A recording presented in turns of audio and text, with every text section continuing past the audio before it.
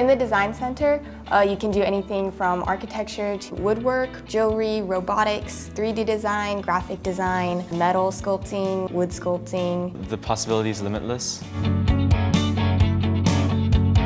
In the robotics room there, I can just grab some pieces and just start working on a project that I want to work on. We have a huge amount of resources when it comes to like robotics parts and the electronics that we need. A lot of the concepts that we learn in design, we could apply it to the real world. The curriculum is very generous and there's a lot of space to pursue what you want to do. Here you get all the directions and help from our teachers. The teachers are very knowledgeable about programming and parts and tools that we have to use.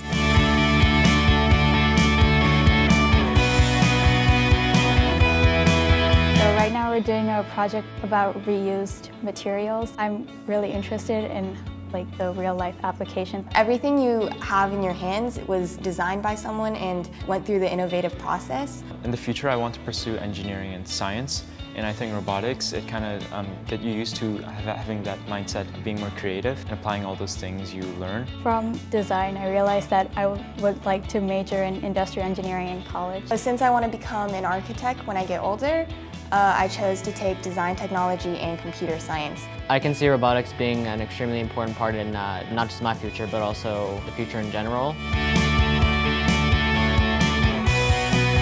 I think that innovation is coming up with your own creative solutions to things. To me, innovation means taking what's inside your head and displaying it out in a physical form. Something that's not only creative, but also useful and efficient and serves a purpose. Innovation means to me a possibility for a better future.